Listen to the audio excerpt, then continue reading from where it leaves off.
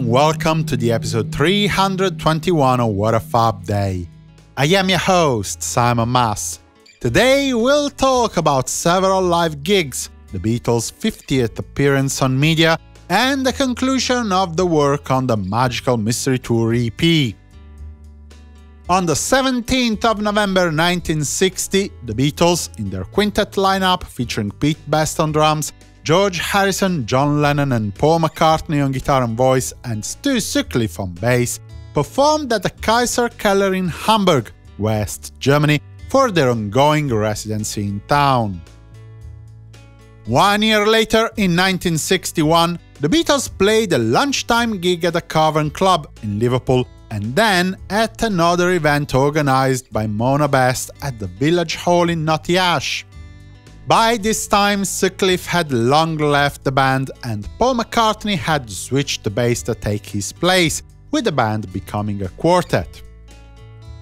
Another concert in 1962, the first one after the Fabs, now in their definitive lineup with Ringo Starr on drums, had completed their second residency in Hamburg in less than a year.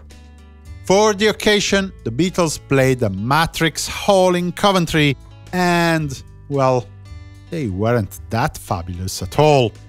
Only 80 people turned up, and the concert was so bad that despite incorrectly recalling the venue as the Montfort in Leicester, Paul McCartney mentioned it to John Lennon 7 years later, in 1969, as the worst first night ever.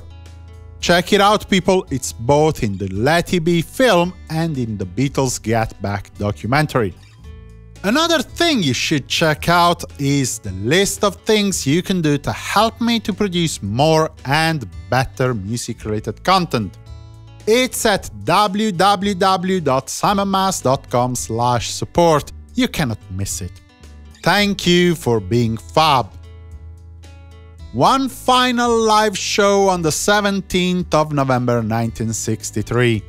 The Beatles played the Coventry Theatre in Coventry for the continuation of their autumn tour. Let's switch gear and move to the non-live part of the show.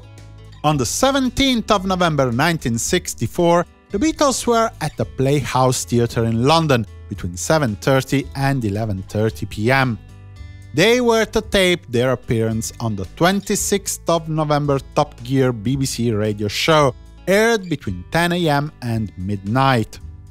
The occasion, with the band performing I'm a Loser, Honey Don't, She's a Woman, Everybody's Trying to Be My Baby, I'll Follow the Sun and I Feel Fine, and giving an interview to show host Brian Matthew, marked the 50th music program contribution by the Beatles since their first ever appearance on the 7th of March 1962. Check out episode 66 for more information on that. Finally, in 1967, while the editing of the Magical Mystery Tour film went on at Norman's Film Productions, the Beatles had a last-minute session in Abbey Road for an extra retouch on the first half of the stereo mix of I Am The Walrus.